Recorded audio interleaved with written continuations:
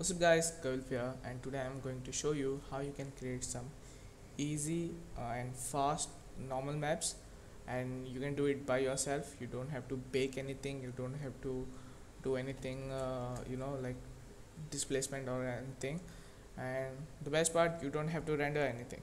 So I'm just going to add a plane. I'm just going to make it sure that it is set to 1. So yes, and after that what I'm going to do is we are just simply going to create what type of map we want to make. I'm just going to add some few of the edge lines here, and I'm just going to bevel it something like this, and then extrude along normals, and I'm going to bring it down.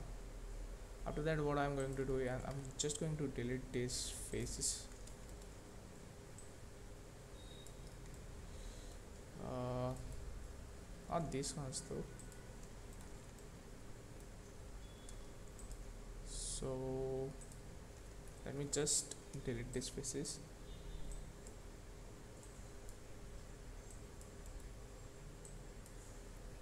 something like this.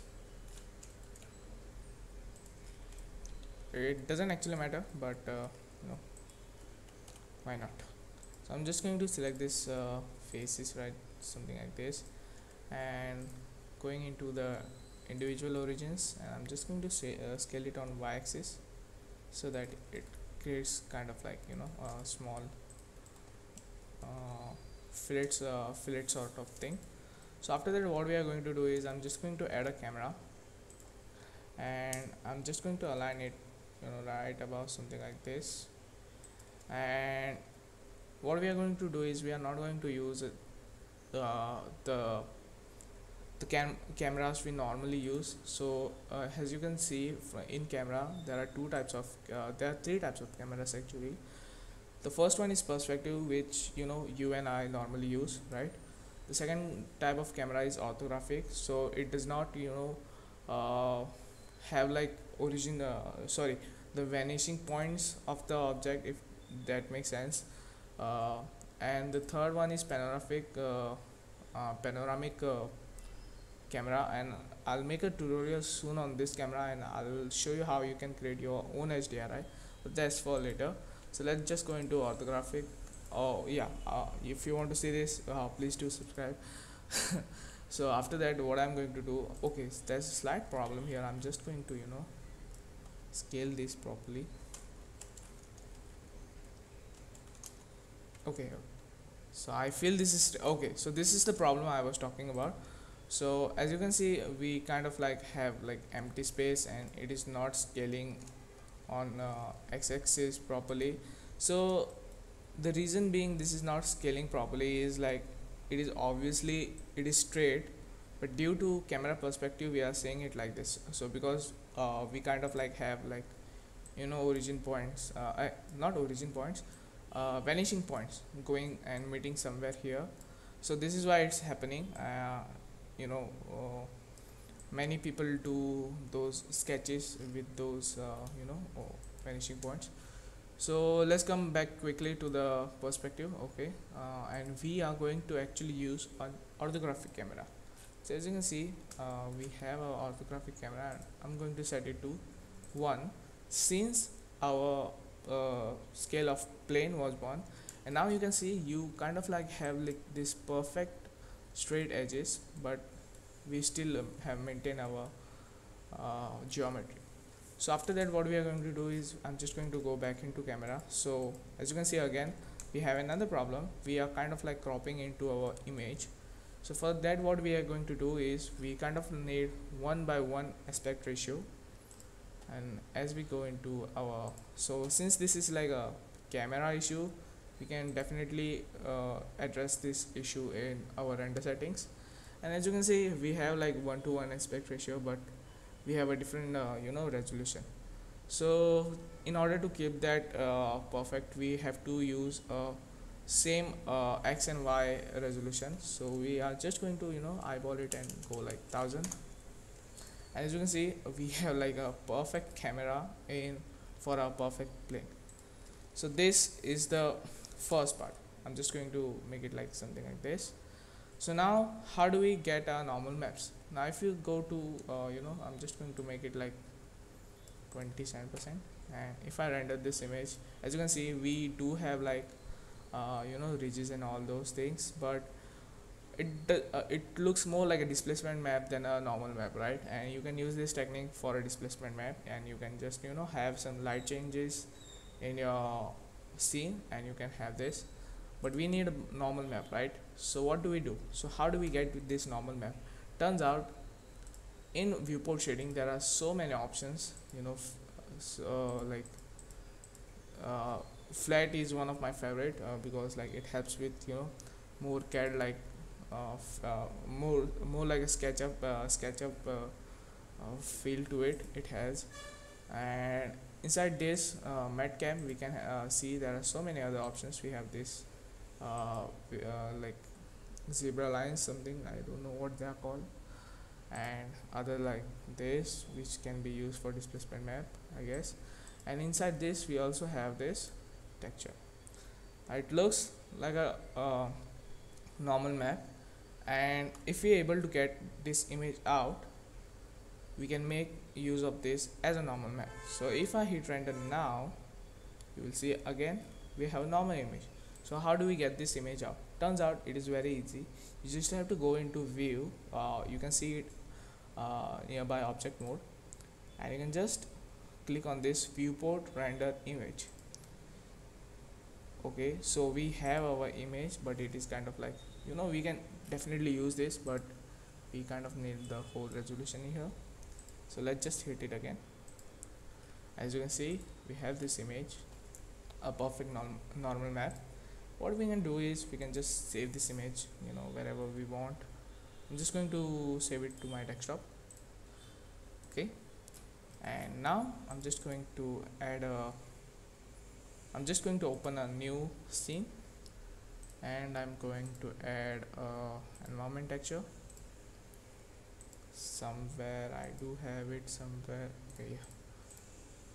So yes, so as you can see we kind of like have a scene right here, and right now we are in cycles, I guess. So let's just hop back into Eevee for more smooth action.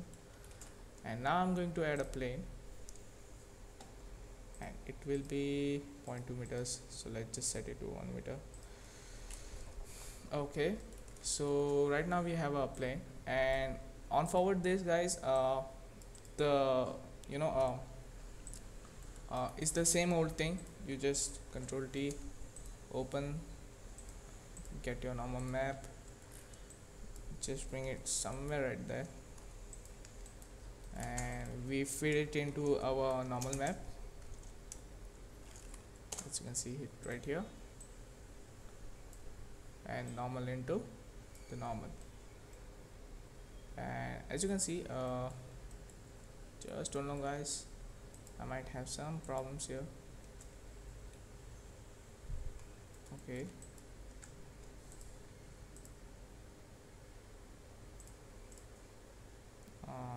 where did I save this? On my desktop, right? Yes. So right now we are using UV and we have not unwrapped it, so I guess that is the reason. Yeah, so once we have unwrapped this, we can see we have like the normal texture right here, and we can see it best in not UV but actually cycles. And right now we are viewing the node, the texture directly. Now let's see how it works into this. And right now it is kind of like behaving differently, because set it to 0.2 or something like that. And as you can see guys, let me just make this full screen. As you can see, we kind of like have a normal texture here which we created by our own. If you can't see this, let me just make this some darker color.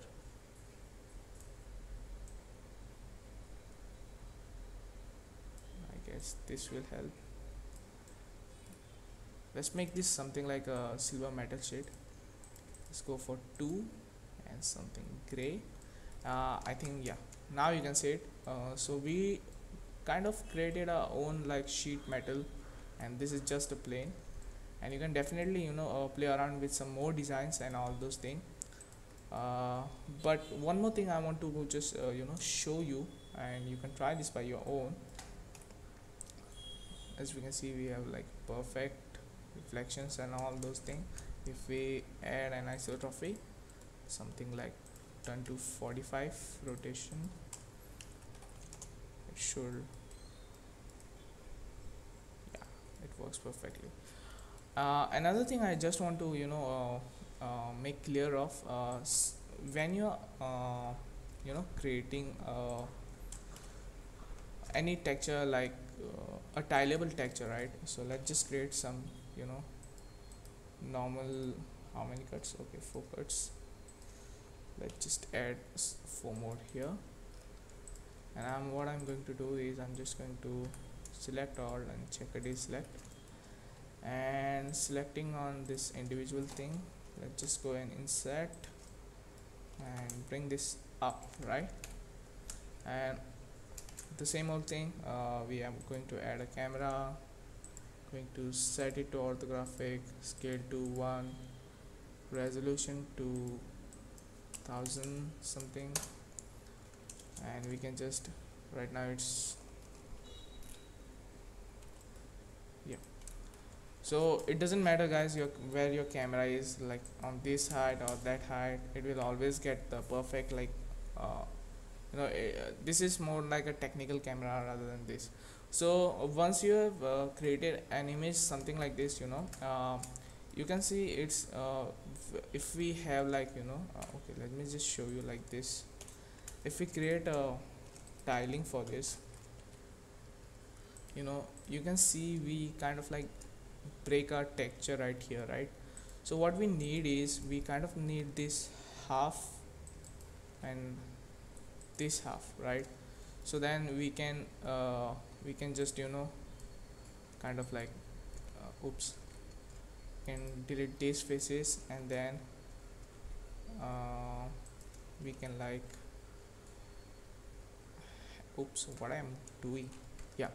So we can tile it properly, and we do not need to see this edge. So for that, what we can do is, what I found kind of works in my projects is, you can get your camera back, and instead of this one, you can use 8.835, which kind of like gives you and a perfect, but then you still have to eyeball this. I guess point 0.8 should work, I guess. Yeah. If try to make experiments with this technique, and now what you have is like, or you can do is like, you can have some edge loops, and yeah, I feel like point 0.8 will work definitely fine for this. And yeah guys, that's it for the tutorial, how you can make your own normal maps. These are like very easy maps. You definitely cannot make some high quality or something very detailed or anything like that, but that's like, try with it, experiment with it, have fun with it. Anyways, thanks guys for watching, and we'll see you in the next video. Peace.